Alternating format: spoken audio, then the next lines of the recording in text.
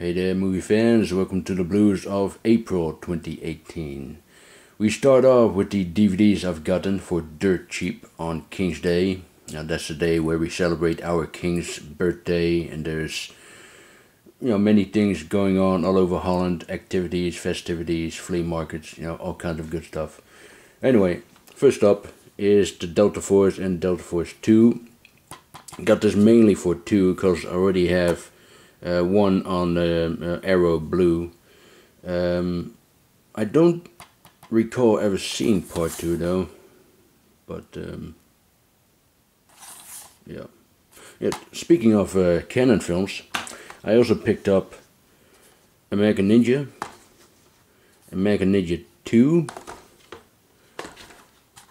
3, 4, and 5. And I've got the Blu-ray set on my wish list for some time, but I didn't want to buy it because I wasn't sure if I was going to like these movies again. It's been years and years since I've last saw them, so I'm going to rewatch them, and if I like them, I'll buy them on Blu. But this little stack here cost me €5 in total. 7 movies for €5. That's not a bad deal, right? But the best find is this DVD box set, the films of Alex van Warmerdam. Now, he's not very well known overseas. He's he makes strange, absurd, tragic comedies. He has his own unique style. One of the most original Dutch filmmakers there is, and you've probably seen or heard of one of his films, and that is Borgman. That's his most well-known film internationally. But it's not part of the set, by the way. This only has his first 6 films. He made 3 more after this. But this set cost me €1.50. €1.50. How about that? For 6 movies on there. And this beautiful digipack, by the way, with some information on each of the film.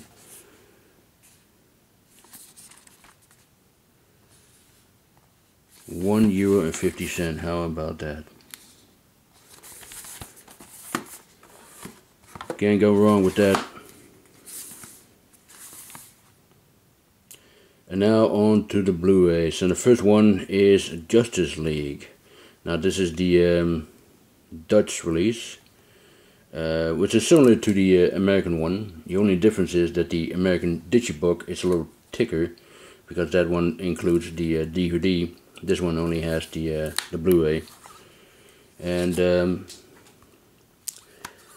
the movie was okay.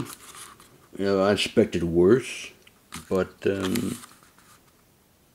I understand why people like to compare DC movies with the Marvel movies. But if you ask me, you cannot really compare them. There's a huge difference between them. And let's face it, Marvel is the clear winner. Not only because they made more movies, but they have better stories. Better written characters, they're more enjoyable. The entertainment value is much higher. And I've just seen Avengers Infinity War, and that movie just blew me away.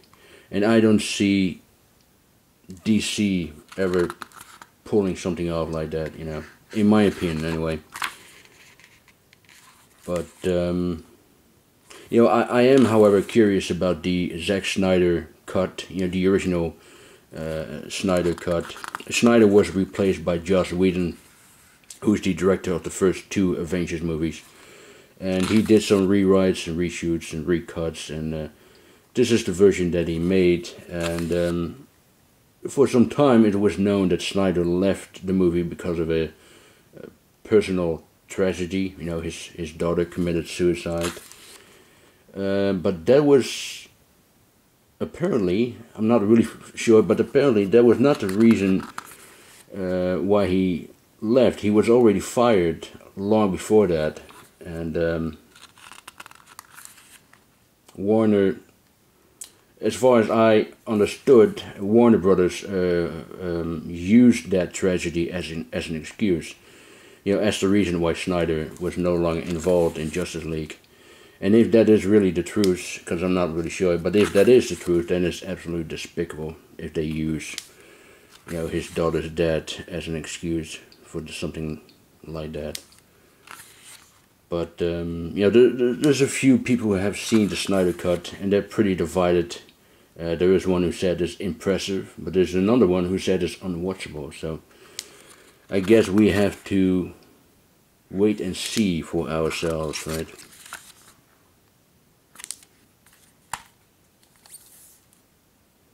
Next is the Arrow Video Steelbook of Blade of the Immortal, directed by Takashi Miike.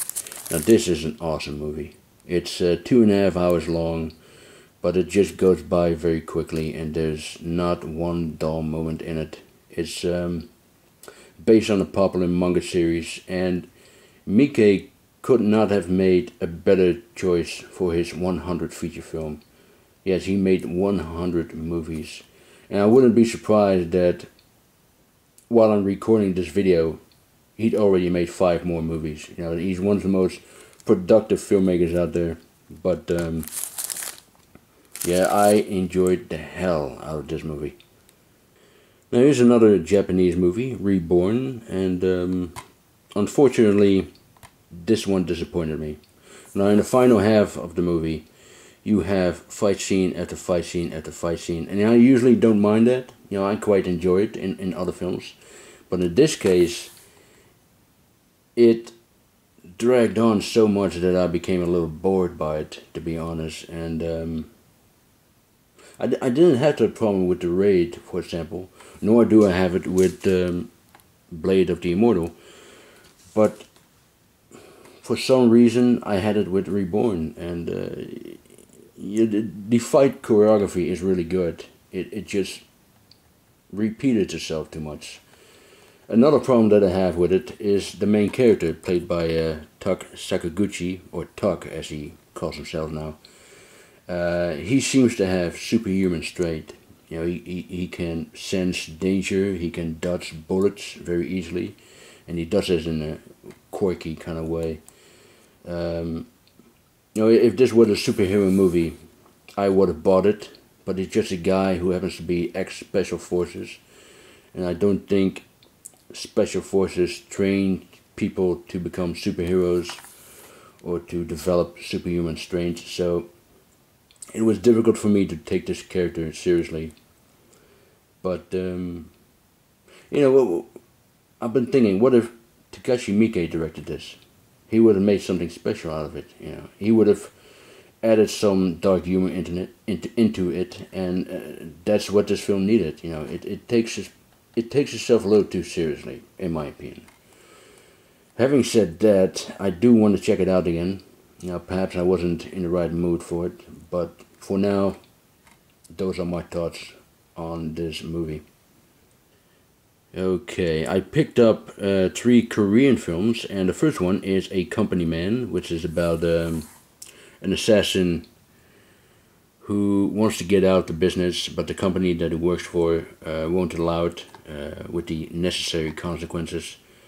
And story-wise, it's not very original. It's been done many times before, but I've always enjoyed watching these kind of movies, and this is a decent one. It's being compared with A Bittersweet Life, but it's nowhere near that good, by the way. The next one is a better film, and that is The Suspect. Now this is the Korean answer to Jason Bourne, and it's as if Paul Greengrass directed this film. It was shot in shaky handheld camera work, and it stars Gong Yoo, who is also in Train to Busan, and he's also in The Age of Shadows, which is the best one of these 3 Korean films. Set in the 1920s, when Korea was occupied by the Japanese, and this is a fantastic character-driven espionage action thriller. You know, with excellent performances, a great smart script, terrifically directed by Kim Jee-woon, who also made some of the best Korean films of all time, really, including A Bittersweet Life and I Saw the Devil. Absolutely terrific film, this one. Next are some westerns, Italian and American westerns. But we start off with the Italian ones. I have the two Ringo films here, released by Arrow Video. I've never actually seen the second movie, so I'm looking forward to that one. It's it's absolutely great that Arrow has released these films on Blu, and it's even greater that they're putting out the Sartana box set with the 5 original films. I think we all, we were all hoping that Arrow was going to do that. At least I know I did. But yeah, can't wait to see to get that set and see those movies on Blu-ray. But this is a wonderful set. Really, really wonderful. Also picked up from Kino A Fistful of Dynamite, aka Docu-Sucker, aka Once Upon a Time The Revolution. Fantastic film by Sergio Leone. And now I can finally replace this dreadful Italian Blu-ray. Now it's not the Blu-ray itself that dreadful, it's the packaging. I mean, look at that. Oh, I got this in it because this is how the disc was inside. I mean, this is not how you house a Blu-ray, right? So I don't know what these guys were thinking, but yeah, I'd rather have this sturdy keepcase. It would have been nice if they did a digipack, or even better, a digibook. But if I had to choose between these two packaging, keepcase, or this clamshell, then I would certainly choose the keepcase. Next is also a Kino release, and this is The Long Riders, an extraordinary western by Walter Hill, with real brothers playing real brothers. I mean, you have the Keats brothers playing the James brothers, Jesse and Frank James. You have the Carradine brothers playing the younger brothers. You have the Quaid brothers playing the Miller brothers. And you have the Quest brothers playing the Ford brothers. That's a lot of brothers. But, originally, the Bridges brothers, Bo and Jeff, was going to play the Ford brothers, but they couldn't do it because of scheduling conflicts. But, yeah, extraordinary film. And the scene near the end where they trying to rob the bank and escape town, with the sound effects and the Peck and Paw-esque slow motion and all that. That's a brilliant piece of filmmaking. It's yeah, an extraordinary film, it really is. Next one is Rembrandt, a great noir western by André Detard. Now, he's a director who's not well known, but he was a master in westerns and film noir particularly. He made films such as Pitfall, Crime Wave, The Indian Fighter, Play Dirty with Michael Caine, House of Wax with Vincent Price. He was a fantastic filmmaker. And this film stars Joel McCrea and Veronica Lake, who was married to André Detard at the time. And she basically plays a femme fatale in this one. It's really a film noir, but it happens to be set in the Wild West. But yeah, wonderful film, wonderful film. And speaking of André Detard, he also made this excellent western, Day of the Outlaw, which is about a feud between a cattleman and a homesteader.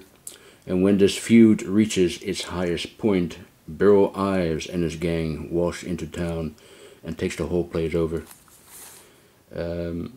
Now it says here, screenplay by Philip Jordan, and if you look at his filmography, you'll see that he's responsible for many great films, including Johnny Guitar, Detective Story, The Harder They Fall, El Cid, 55 Days at Peking, Fall of the Roman Empire, and he even wrote some horror movies in the 1980s, like The Unholy and Night Train to Terror.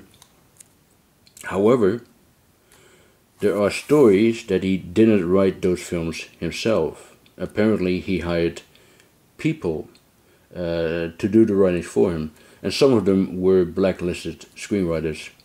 And there's an interview on this Blu-ray with a French filmmaker, Bertrand Tavernier. I think I pronounced that right. And he tells more about Jordan. But basically, the screenplay of Day of the Outlaw was written by André de Toth himself, with help of Robert Ryan, the lead actor. So if you ever watch a film that says screenplay by Philip Jordan, there's a big chance he did not write it. Speaking of which, here is another one that has his name on it. The Man from Laramie. And here it is, right there, screenplay by Philip Jordan, right? But this is a marvelous Western. And it's also the final collaboration between James Stewart and director Anthony Mann. They've made 8 films together, 5 of them are Westerns, and this is arguably the best one. It's it's such a fine film, and a beautiful release by Eureka, with the booklet and the 2 discs, the DVD and the Blu-ray there. Wonderful set.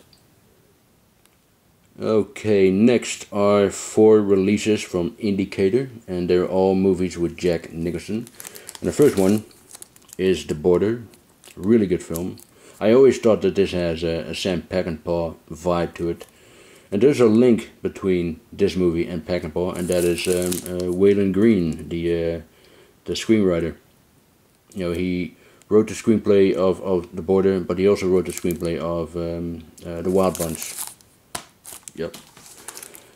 The Last Detail, a classic independent film, this one. You know, Richard Linklater recently made a sort of sequel to this called Last Flag Flying, with Bryan Cranston as the Jack Nicholson role and Lawrence Fishburne as the Otis Young character, and Steve Carell playing the Randy Quaid character. I'm curious about that movie, by the way. Next one is The Fortune. Now this was a box office failure, you know, and it's not for everyone. But it's also a bit of a mess. You know, they started shooting this film with a incomplete script. You know, there was no third act, so they had to come up with a third act while they were making it. But I enjoy it. You know, it's a bit of a throwback to the 1930s, 1940s screwball comedies. You know, and the last one is The Passenger. Very happy that this has a Blu-ray release. And this is an amazing film by an amazing director, Michelangelo Antonioni.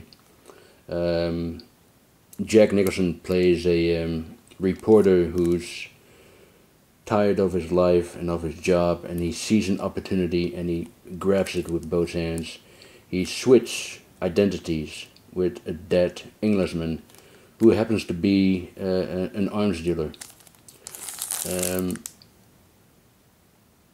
You know, this film is not everyone's cup of tea. You know, if you're familiar with Antonioni's work, you know that he really takes his time to tell stories, and they're slow burners, his films, and not everyone appreciates that, which is a shame because he's one of the true masters of cinema. Not only because of Italian cinema, but just of cinema in general. You know, but. Yeah, that is it for my April update. I hope you enjoyed it.